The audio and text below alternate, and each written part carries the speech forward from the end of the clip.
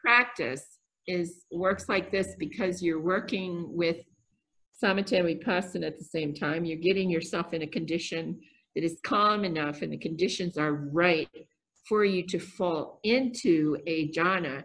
But when you're practicing the way we're doing it, it's a light jhana. We want it to be light to keep the mind open because we have to keep the awareness sharp, because we have to keep it so that you can focally watch what's going on inside. This is what's different, okay? And so when a hindrance happens, you come out. So actually, if I were to show you a picture of this, when we look at the person and we say when the person is going into the jhana,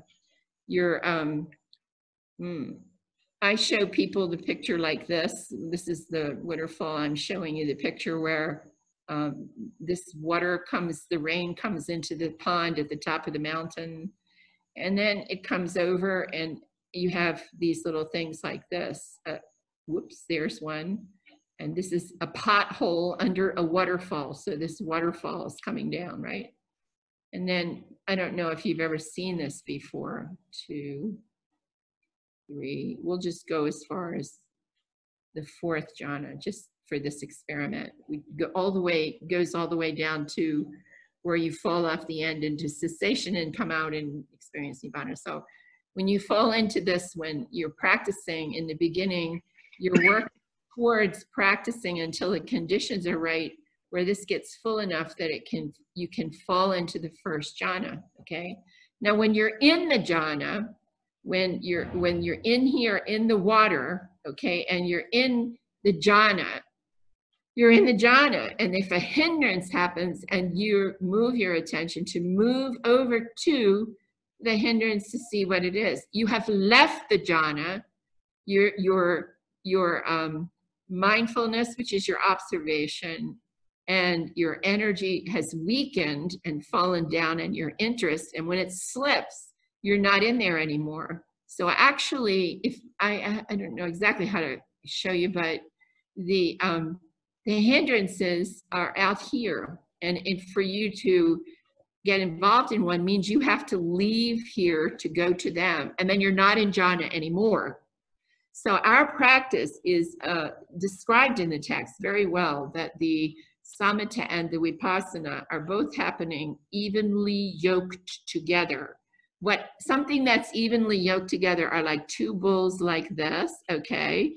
These are the 2 bulls, okay? And these bulls are pulling a cart, a big cart behind them like this. They're pulling a cart. So when they have they're yoked together, the yoke goes down to this, and the harness goes like this over this bull, and it goes like this over this bull, okay? You jump out to experience the hindrance and go back into the jhanas. You're going in and out. Now, as you it's a unique practice if we talk about it, because we hear when they talk about an absorption jhana, and you get to jhana, they want you to stay there for 6 months to a year. Then they want you to go to the second jhana. So you may have discovered that in 5 or 10 years to get to this one, you may get in there, but you can look at a long time. It'll be a shorter time because you did it one time, just like any of this. The next time it's easier, but they want you to stay in it and become totally, our approach is different. There's nothing in the text that says you should do it that way. That whole approach comes from something he was practicing before his mind was liberated, before he was awakened. And it came back on top of it after he was gone.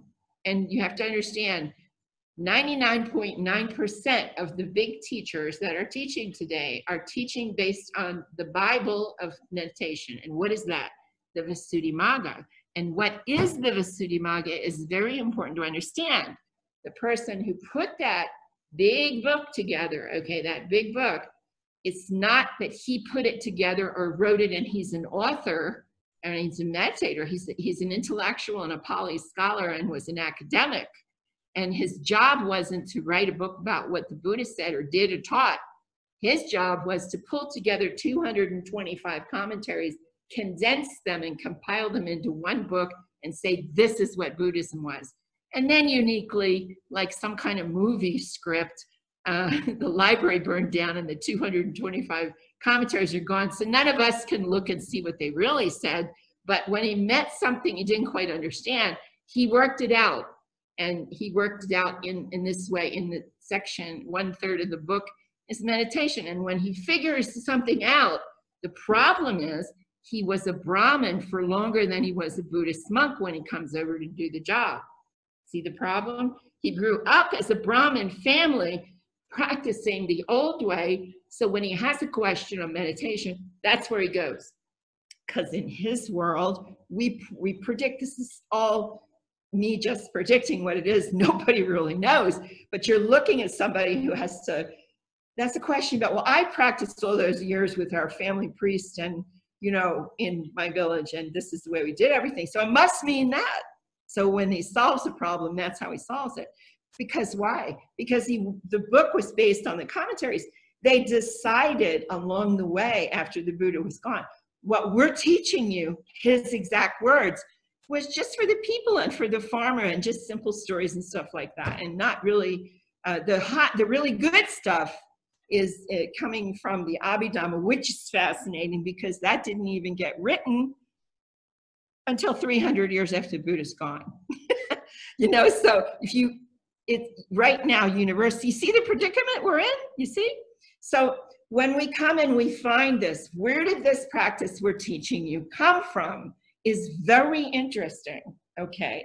In the Eightfold Path, but also in the texts, the Majjhima Nikaya, the Samyutta Nikaya, the Digha Nikaya, and the Anguttara Nikaya. Right effort and right striving is very clearly 4 steps. Why do I say that? Well, because it's part of the 37 requisites of enlightenment. And if we count them, there's 4, 4, 4, 5, 5, 7, 8. So there's 4 foundations of mindfulness, 4 spiritual powers, 4 steps of right effort. Got it? The 4 steps in right effort in the text in the suttas basically says, recognize when you have an unwholesome mind state in your mind. Step 2, release the unwholesome mind state. Step 3, bring up a wholesome mind state. Step 4, keep that wholesome mind state going and make more wholesome mind states and keep going in the wholesome. The whole entire teaching is based on, let's see, I practiced before I was a Buddha, when I was a Bodhisattva, where he tells the monks, I practiced about the unwholesome life. I stayed over there a few weeks. It was, you know, okay. I went over here. I practiced in the wholesome side, much better. People want to work with me. Everybody gets along. Everything's working well. And we think that that sutta is the Visuddhimagga Sutta, number, is it number 19. And that sutta is like listening to somebody talk about a high school science project for science fair. I'm going to test what floats and what sinks. It's that defined. And you see, then this is echoed through the text. His whole teaching was about shifting over. So when he's talking about this practice, when you get all the pieces, they don't come in one spot. When you take those 4 steps of right effort, you add the relaxed step. Why? Why do we do that? Well, we tested it, but why did Bhante put it in there to begin with?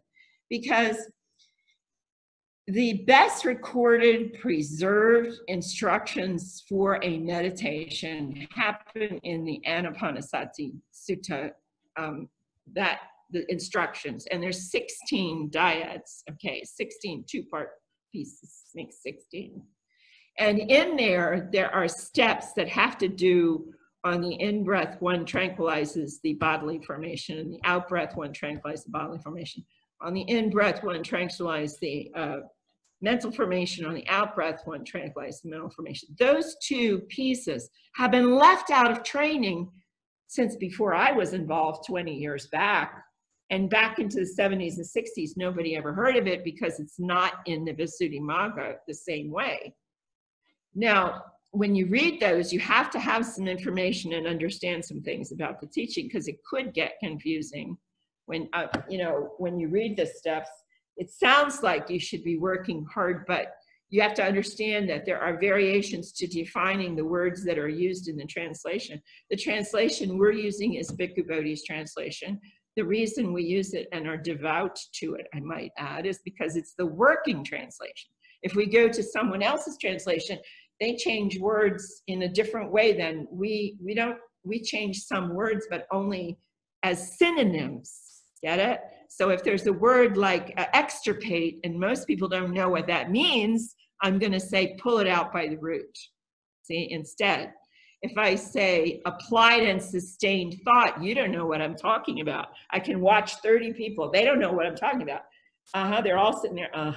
Yeah, okay. But if I say thinking or examining thought, everybody goes, oh, yeah, I know what that is. So we've spent years making the words easier for you to understand the steps. When we take you to the point where you fall into this first jhana, you still have experiences that you have to work through for the stability of your equanimity. When your jhana goes like, so it sort of looks like this, 1, 2, 3, 4. Now, fourth jhana, what happens here is there's 4 more pieces that go like this, and these are the mental states, okay, like that. And this one is infinite space. This one is infinite consciousness. This one's nothingness, and this one's neither perception nor non-perception. He wanted a big name, okay. And then it goes here, and then it falls off. When it falls off into cessation. When you turn back on, this is what we see the experience of Nibbana being. We see what happens. The mind opens in a particular way, and certain things change for you physically and mentally. And we can ask you questions, and if it fits, we can say, you probably did this. That's the way I treat it. Probably this is what this is. Now, whether you go through a series of mundane nibbanas before you go through a super mundane nibbana, which we've never seen anybody do since we've been doing this, okay? And a lot of people have ideas about the arahatship being gone at this point in the development of Buddhism. But the Sotapanna, Sakadagami, and Anagami levels of attainments, the doors are still open, and each one of the fruitions are possible for each one of those. So that's 6 times you can experience a mundane nibbana where you go through and come out and make an attainment. So we've seen people happen and seen how the people change and follow them. So when you're looking at this here, you're in the first jhana in this water. Like I said, while you're there to experience a hindrance, you go out of the jhana, and then depending on what happens, you come back in again to your object of meditation. Here's your object of meditation, you say here, right? And you come back in. And you work on this level until it gets full enough so that it can go over and fall into the second jhana. And those have certain traits. When you come through a retreat, you get a training in 111 and the Anupada Sutta. And we take Sariputta's Sutta, the 111, as a very clear description of what we're doing, okay? The reason I showed you the 2 bulls pulling the cart is the problem with the idea that you would separate these 2 at one point. It was hundreds of years ago. It got separated to jhana practice is samatha practice, okay? And over here we have vipassana. And of course, the nature of human beings is, my dog's bigger than your dog and mine's better than yours. So you have this thing going on between these 2 groups. And there are side effects for just doing this one, and there's side effects for just doing that one. That's why the Buddha, he figured out how he did what he did by going through to Nibbana. He changed something. And sometimes I teach that sutta, and you listen to it, you begin to learn more about it has to do with the hindrances. And he tells you all the things he tried, and he tells the monks, don't spend time doing that. And he's warning you against trying to destroy them, annihilate them, eradicate them, suffocate them, suppress them, subdue them, and all that. Leave it alone. Just release them, relinquish them, allow them, permit them, and they will just fade away. And he teaches you that what's wrong with the hindrances is they want to be fed. And when they come to visit you, the food they want is your attention. You make the hindrance bigger. You make it stronger and everything. This is how your jhanas are happening in your, how it's happening here. And then when you have a hindrance, people tend to go out and get involved in the hindrance, then come back. You shouldn't be getting involved in it at all. We can show you the suttas that say absolutely do not ever engage anything that arises in your meditation. There is nothing that is important enough for you to leave your object of meditation. And that's what there's a, you know, we're in conflict with some people saying, go sit with them until they go away. The problem is they're never going to go away because you have announced you have oatmeal, eggs, and bacon for them. You see, as soon as you're sitting there paying attention to them, you're feeding them.